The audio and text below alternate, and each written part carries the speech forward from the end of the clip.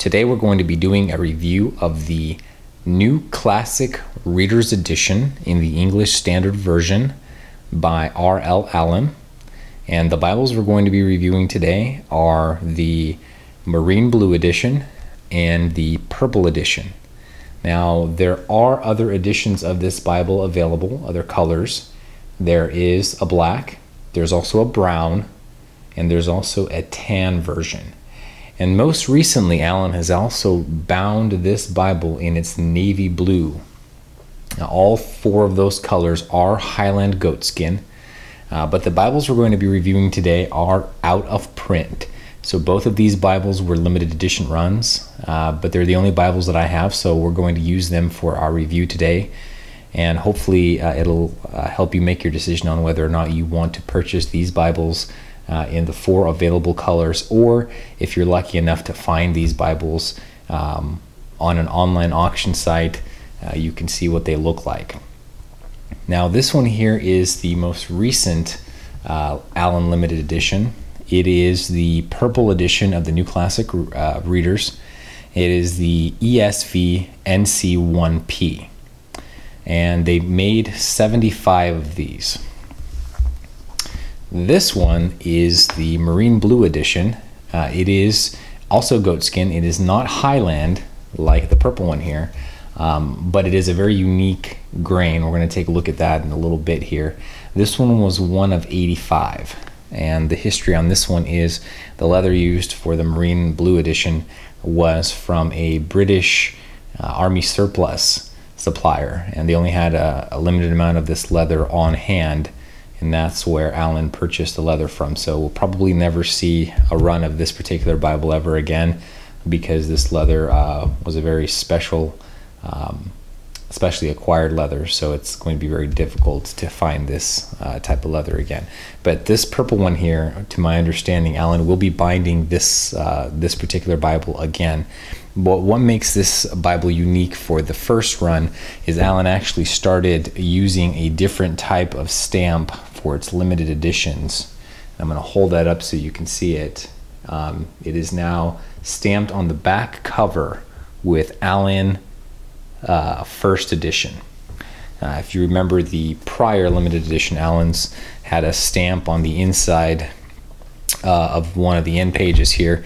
It was a round stamp, and then it was usually signed with a number to indicate what part of the limited edition that particular Bible came from, or what number in the run it was. But Allan has been using these stamps on the inside cover for the last two limited edition runs that it's put out, and I'm not sure if the stamps are coming back or not, but for now we're going to be seeing the inside cover. So let's talk a little bit about the New Classic Readers here. So first of all, it is the English Standard Version, and you're going to get the most updated version of that translation, which is the 2011 version. The Bibles are bound in, the ones that are available today from Allan are bound in Highland goatskin, which is Allan's traditional goatskin. And you're going to get a variety of colors for your gild. Now, this purple one that is a limited run, this one's going to be a blue under silver. So it's something that we haven't seen a whole lot of from Allan, but when you open it up, you get that nice deep blue, which I love so much about Allan's gilding, is their colors are very rich, and their blue is no exception. Very rich blue color. And then when the Bible is closed, I call it an electric blue. Even with the Bible closed, it looks like it's almost glowing when it's closed, but it's actually a silver gilding on the exterior. The Bibles that are available from Allan today, the black, brown, and the tan, are going to have a red under gold, which is actually the same as this Marine Blue edition. So it's going to be gold when you have the Bible closed, and then when you open it, you're going to get that nice deep Allan red gilding. The navy blue edition of this Bible, which is actually the most recent edition from Allan, they just started binding the New Classic in a navy blue goatskin. That one's going to actually have blue under gold gilding, so it's going to look very much like this, but instead of silver, it will have gold on the outside of the gilding, and then blue when you open the Bible. The format of these Bibles is double column, and it does have references in the middle of the columns in the center. There is also a very nice concordance in the back, and also you get some lined paper. We're going to take a look at all that here in a minute, but first of all, let me give you the exterior dimensions. So you have 9 1/8 inches by 6 1/4, and it's very thin. It's a little over an inch, maybe 1 1/4 inches, and that's probably one of the best features of this Bible, in my opinion. Is it's fairly thin. It reminds me a lot of a newspaper when I have it in my hand. It feels like I can just roll it up like you can a newspaper. But for being so thin, the paper is actually pretty good. And we're going to take a look at that here shortly. And you can also notice that the Bible has a considerable amount of yap. Now, I know a lot of people like yap. I love yap, and Allan does yap probably the best out of everyone. But if you look here, it's considered a semi-full yap, but you actually get touching here. So it's not quite full, but it is definitely very generous for a semi-full, and I love that. And you can actually see it does it on almost every end here where it almost touches. And the same on the purple here. It's the same amount of generous yap. I would consider this edition of the Allan ESV, the New Classic, I would consider it the closest to the long primer. The long primer, as you know, has a generous amount of yap. It's got the double gild lines, which this actually doesn't have. It has the fairly thin profile, just like this. It's got the 32 GSM paper, just like this. Double column reference, just like this. This one is actually paragraph format, which the long primer in the King James Version is verse by verse, but a lot of similarities between this Bible and the long primer. So if you're looking for a long primer-esque ESV, this is going to be your Bible. And I really like that about this particular edition, is it's got a lot of similarities to that long primer, which I think is one of the best executed Bibles on the market. All right, ribbons. You get 3 red ribbons with this blue edition. You get 3 purple ribbons with the purple edition. For the purple Bible, you're going to notice a theme, and that theme is purple, purple, purple. Purple Highland goatskin on the exterior, purple liner, leather liner. You're going to purple end pages and then purple ribbons. They do break the purple streak here when you look at the gilding, which is blue, but everything else is purple. So if you love purple, you're going to love this edition. On the blue here, it's got a little more variety. You've got a really dark liner here on the inside, which I've been told that it's blue, but it actually looks black. You've got the blue leather on the exterior, blue end pages, red ribbons. Now, when we look at the interior of this Bible, what you're going to notice is that its paper here feels pretty thin. It's not going to be clarion thin. It's not going to be no 28 GSM, but it does have a wispy, thin feel to it. But for as thin as it is, the ghosting is actually not too bad. So I'm going to hold it up here so you can take a good look for yourself. And you can see it's not too bad. It's definitely present. You do see some ghosting, but it's not something that bothers me, and I really enjoy reading the blue edition here. I read it often, and so for me, I'm sensitive to the ghosting, and it has not bothered me yet. Let's take a look at some of the poetry here so that you can get an idea of what Psalm looks like with the ghosting. And this is probably the best place to see ghosting is in Psalms, since you have that the poetry sections there, which gives you a lot of white space between the verses. And even there, it's noticeable, but it's not going to be something that is going to bother most people unless you're super sensitive. But there's a trade-off for the thinness of the Bible, and that is the paper's got to be thinner as well, and with that a little less opaque. Now you're also going to get the nice presentation pages from Allan here. You have your deaths, your births, adoptions, marriages, and then at the end of the Bible, you're going to have your lined paper, You have some maps, and to be more precise, I think you have 8 full-page color maps and 32 pages of lined paper. So you do get quite a bit back here, and of course you're going to get your concordance, which prints a little small in the concordance, but it's still helpful. So the overall assessment of this Bible, I've said it in the past, and I'll say it again. This particular one, specifically the blue, is one of my top 3 favorite Bibles that I've ever owned. It's a great Bible to read from if you're just going to use it as a daily reader.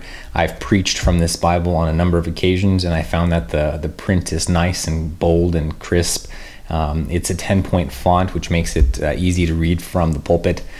I do have a few concerns with the print, and I'll show you what I mean just so that you have an idea. The page, I'm sorry, the verse numbers are very small and hard to find, and because this is a double column format, not a verse by verse, but rather a paragraph format, it could be very difficult to find your place if you're preaching and you need to look up from your Bible for a second. It's hard to find your spot again, where a verse by verse single column Bible, it's a lot easier to find your location. So that's one of my small complaints, very minor, but again, just something to be mindful of. And then the other part of the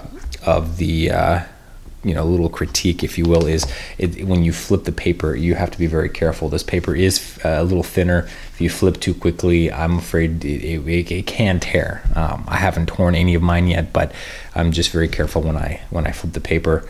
Other Bibles, such as the Schuyler Cantel, or maybe the Lockman single column that has a little bit beefier paper, those ones I think are going to be you can be more aggressive with it, and you shouldn't have any problems. But on these particular Bibles, you just want to make sure you're a little more sensitive with how you flip the pages, I should say.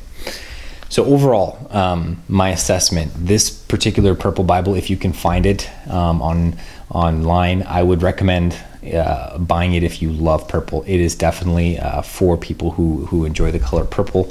The contents of the Bible, the contents of the ESV New Classic sheets are fantastic. I love the sheets, bound by Allan but printed in the Netherlands by Youngblood. So it's overall very successful run, very successful Bible, something that Allan is still putting out today. And if you're interested, I would recommend picking one up in either one of these if you can find them, but also in one of the 4 available colors from biblesdirect.com, or also you can get them from Evangelical Bible. If you're looking for these 2 Bibles, I just want to take an opportunity to let you know of a new place for the Bible collector, the Bible hobbyist. The Bible Exchange Facebook page is actually going to be releasing a website here very soon, possibly in the next few weeks, with an online auction that you can actually go and bid on Bibles, very similar to eBay. Now, it'll be more geared towards Bibles and specific to Bibles, and it'll have some features that eBay doesn't necessarily have. So if you're someone who's looking for these rare Bibles, these out of print, or something that maybe is more geared towards you, that's hard to find on the shelves of your local Bible store or online store, you want to check out the Bible Exchange page. Again, it's a newer page, so it's not up yet, still being developed if you're seeing this review and I just posted. But do check it out, www.bibleexchange.com, and you can go and you can search by keyword. You can bid on Bibles just like you can on eBay. But that's the place to find these rare books. Bible Exchange has been, the Facebook page has been a leader in finding rare books online and advertising them, helping sellers get rid of their rare books and helping buyers find these rare books. So eBay is just a vehicle, but the engine that drives the enthusiasm and the actual finding of these books is really geared around the Bible community. Many of us know each other, we talk often, we're in these groups, and so that's where a lot of these Bibles are found, and the Bible Exchange page is going to be a great place to to find these gems. So do check it out. I put the link up here in the video if anyone wants to check it out. A+. I love these Bibles. I have a few critiques, as I mentioned, a few things that are, you know, if I'm gonna nitpick. Overall, I think they're fantastic. Obviously, I like them. I have 2 of them. I'm considering the navy blue and the Highland goatskin just because I like these Bibles so much that, and I'm a blue Bible kind of guy. So I'm considering giving it a shot, even though this right here is one of my top 3 favorites, and I have a hard time putting this Bible down. So check it out, biblesdirect.com, evangelicalbible.com, and thebibleexchange.com. You're going to be able to find some of these Bibles. And you know, if you like the video, go ahead and like below. Leave me a comment. I'd be more than happy to answer any questions you might have. And if you haven't already done so, please subscribe. I'd love to share more videos with you.